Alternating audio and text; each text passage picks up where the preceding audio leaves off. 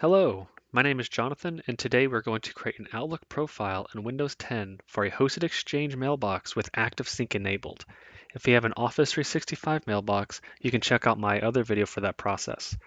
Outlook profiles become corrupt for millions of reasons. Sometimes you get various error messages, or sometimes a feature within Outlook will stop working correctly. 9 times out of 10, it's because the profile has become corrupt. And 9 times out of 10, creating a new Outlook profile will fix this issue.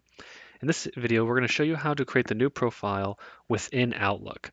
So we have something going wrong with Outlook, some feature's not working or something's not working correctly.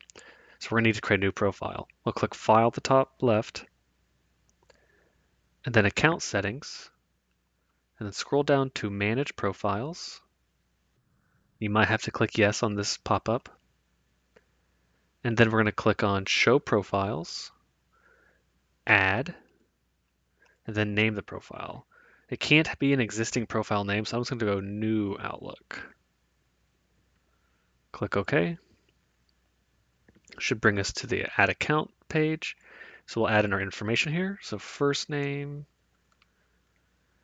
email address. Just going to put in your email address here. And then your password, and you just want to retype your password here. Click Next.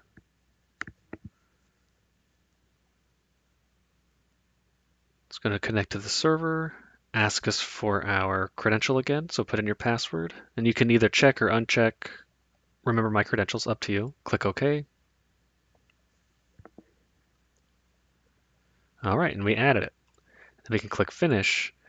But then from here, it's going to default to always use this profile, and it's going to do the old one. So we can either select this so that when we launch Outlook, it prompts us, or select this and select the new profile, hit Apply, and OK.